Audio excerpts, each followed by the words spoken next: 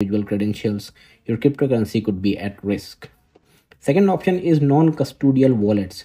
Because of the threat of hacking, it can be risky to leave large balances on crypto exchanges for longer than necessary. So what you can do, you can store your cryptocurrencies on a digital wallet.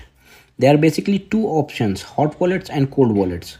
Hot wallets have some online connectivity which may make them easier to use, but could expose you to some security vulnerabilities. Cold wallets are offline physical devices